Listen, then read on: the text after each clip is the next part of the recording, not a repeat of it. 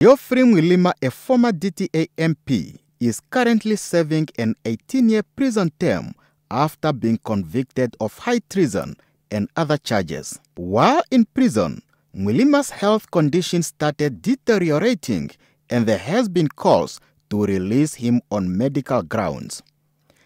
Even though government has pronounced itself on the consideration of releasing Mwilima on medical grounds, the day he will emerge from the gates of the Vendu Correctional Facility seems to be far. The government made a public statement to that effect, saying that that consideration is on the cards. I'm hearing a new development of events towards that. Therefore, I put the question and I put it to you, Mr. Minister. Has the government considered the request of releasing Mr. Geoffrey Mwilima on humanitarian grounds? How far are you? Has government reneged on that promise? What is the matter, as I'm hearing that things are not going the correct direction as it was promised? This question is, I suppose, is very well meant. It's not political. And my answer is, the consideration has always been there. It was well meant.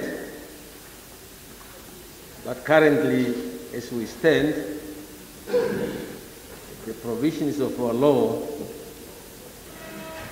require certain conditions to be met by a person to be considered in that regard. In this respect, we could not find anything in the law that would allow us to do as we had wanted to do. As such, the case remains under consideration up to what point that requirement will be met. However, I hear that the honorable member or the member you refer to has opted to go to court.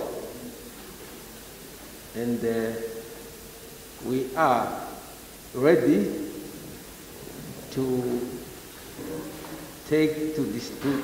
implement whatever decision the court will take in this regard. Mwilima, who suffers from a number of illnesses, is suing the Commissioner General of the Namibian Correctional Service, the Minister of Safety and Security, the medical officer of the Vendu Correctional Facility, and the officer in command of the prison in a case before the High Court.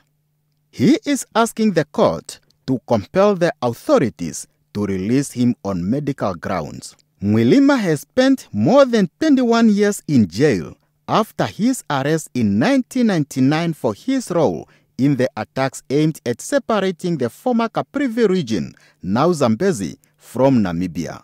Timo Andreas, NBC News, Parliament.